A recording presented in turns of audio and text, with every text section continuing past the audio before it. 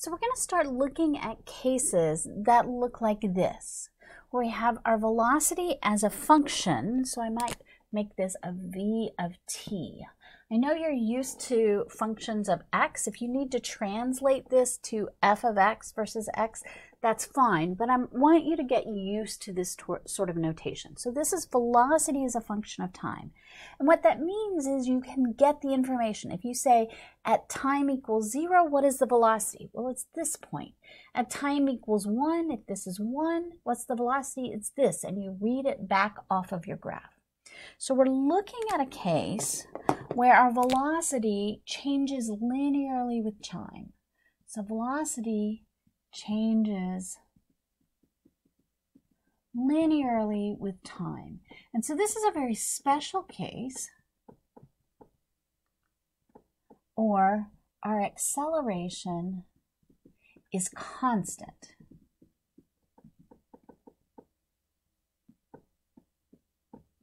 So we have A is constant, has a constant value. And that's because the slope of this curve anywhere along in here is going to be the same. It's the same at time equals 0. Notice this is not at rest at time equals 0. At time equals 1, at time equals 2, and so forth. Now, if your acceleration is constant, we can recognize almost immediately, I hope, that I can explain, I can write an equation for my velocity as a function of time. It's just an equation of a line, right? And if we remember back, an equation of a line is y is equal to mx plus b. That should look familiar. In this case, on our y-axis, we have v. So we have b is equal to mx. Well, m is our slope. X is whatever's on our x-axis. So that's time. So I'm going to write it just a little differently so it'll match your book. Your slope is your acceleration, and b is your y-intercept. That's this point right here. And we call that v sub 0 or v naught. Okay? And this is our initial velocity. The velocity at time t equals 0. Okay? So this is the initial velocity at time t equals 0. Now, when is the initial velocity? Well, it's whenever you set time equals 0. If you're working one of the homework problems, you can decide, hey, I want to start my stopwatch here, or I want to stop the video at this point, and I could call this spot where I start the video at t equals 0. Okay? And when we have that, then we have our initial velocity. Notice, for those of you who've had a little bit of calculus, if I take the derivative of this, derivative of v with respect to t, let's look. It's always useful when you're doing a derivative, find out what the function is and what's constant. Well, we know this is constant because it says it right up there. Acceleration is constant. This is your initial velocity. That's constant. The velocity where you start is fixed, and then as time goes along, notice the velocity is changing. This is the function of time. So if I take a derivative of this, dv dt, then I'm looking at derivative of v naught plus at with respect to time. This first one, dv naught dt, that's the derivative of a constant, so that's 0. Plus, then, since a is a constant, I can pull it out, a dt dt, which is just 1. And so, in fact, we get back that dv dt equals a, which is what we expect, right? That's our definition of acceleration. So at least this equation is consistent with that definition. So our equation is that v as a function of time is equal to v0 plus at. And these types of equations are really powerful. I know you're thinking an equation. How is that powerful? Well, if you know this equation, if this is true of your motion, then all you have to say is, well, at what time, how fast is something going to be going? I mean, if hurricanes were governed by this equation, unfortunately they're not. They don't have a constant acceleration. Sometimes they have regions where they have fairly constant speeds, but if we could govern our hurricane, we could say, hey, how fast is it going to be going when it gets here in 3 hours. We could put the time in, and then we could say, oh, it's going to be going pretty fast, so it's not going to stay over us very, very long, which could be good, but it might mean that it has high wind speed. So we tend to be much more interested not just in the speed of the hurricane, because we want to know when it arrives, but we also want to know the speed of particles that are in the hurricane, part of the hurricane. But in general, this can tell us a lot about what's happening, where something's going to be. And so we start with this. But very often, we don't really want to know how fast it's going at the time. I mean, that's interesting, but we want to know where it's going to be. Like, when is it going to make landfall? What's its position going to be as a function of time?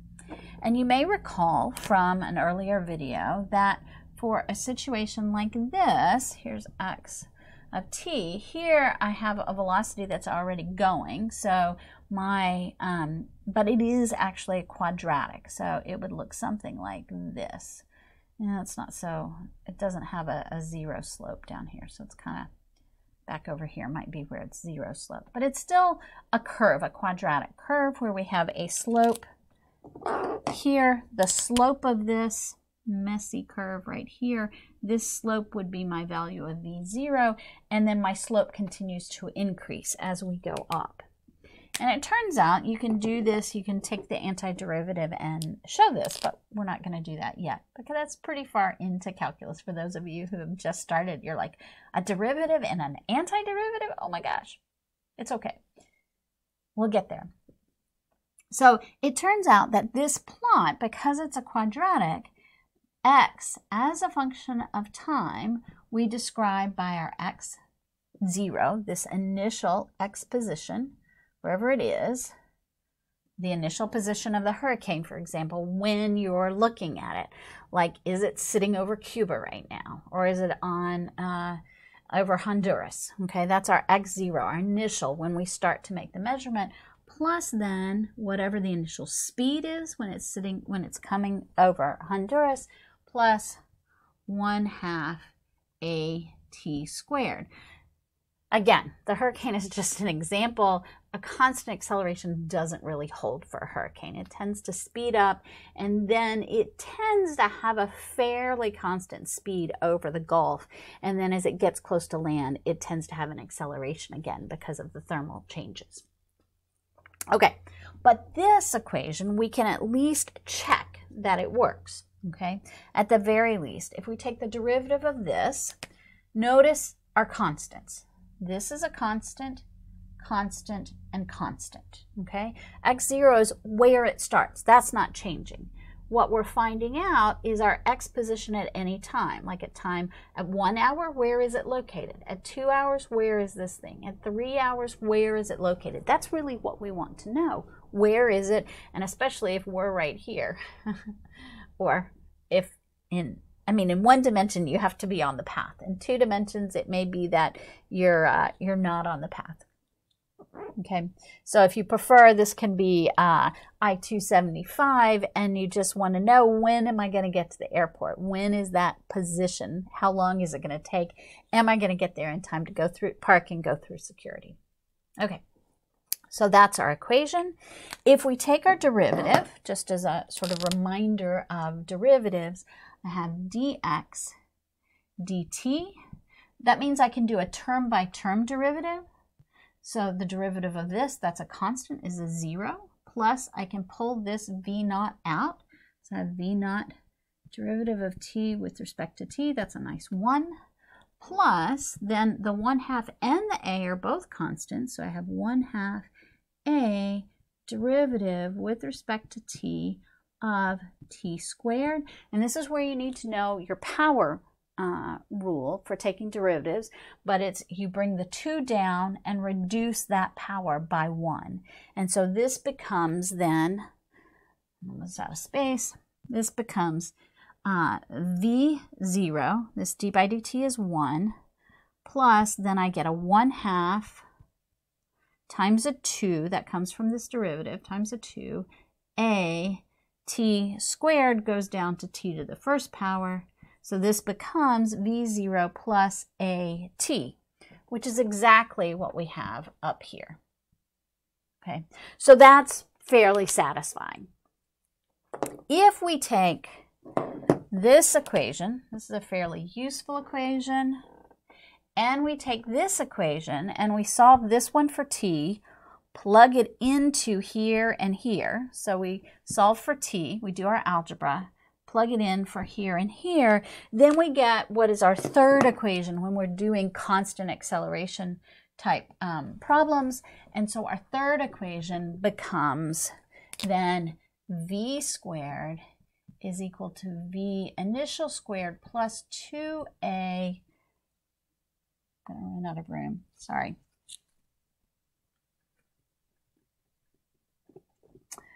We get v squared equals v naught squared, our initial squared, plus 2a x minus x initial, okay? And so that is really our third equation. So typically in the book, you'll see this one as our first equation, 1, 2, and then this one is our third equation. It doesn't matter the order. The point is when we have a constant acceleration, that's the important thing, then we have all of these equations that allow us to then calculate our position, our velocity at any time, depending on what information we have.